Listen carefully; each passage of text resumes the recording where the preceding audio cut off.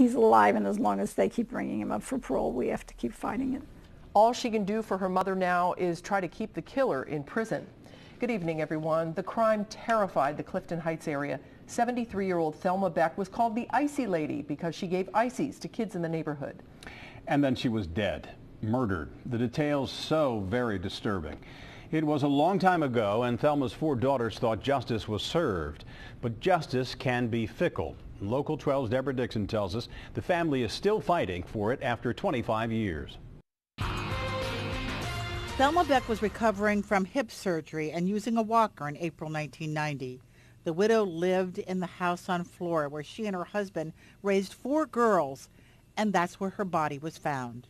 Stabbed many times, throat slit, just very brutal, very brutal. It was most of her ribs were broke. There's times you wake up and you wonder, you think about her running from him or being attacked by him. Defensive wounds showed Thelma fought for her life, but with whom? This is a reward poster that went up around Flora Avenue back in 1990 after Thelma Beck was murdered. It took 2 years for fingerprints from the crime scene to be matched to Fred Stanley, a 17-year-old who walked here from Hughes High School. There were competency hearings and 2 trials because of a comment the bailiff made to the first jury. But Stanley was convicted of killing Thelma Beck. Investigators told her family he would never get out of prison. It was so brutal that, he'll always be in prison. You won't have to worry about that. And it doesn't happen that way. No, it doesn't. Fred Stanley is up for parole next week. It's up to the family to convince the parole board to keep him in. A petition is on the prosecutor's Parole Watch website. The board already has Joe Deters' letter. There are certain defendants that you just have to warehouse. You just have to put them in prison and let them die there because they will get out and kill again.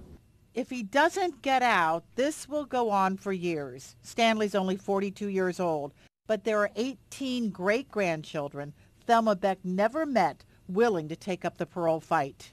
When we're not here any longer, I know someone else will be fighting to keep him in.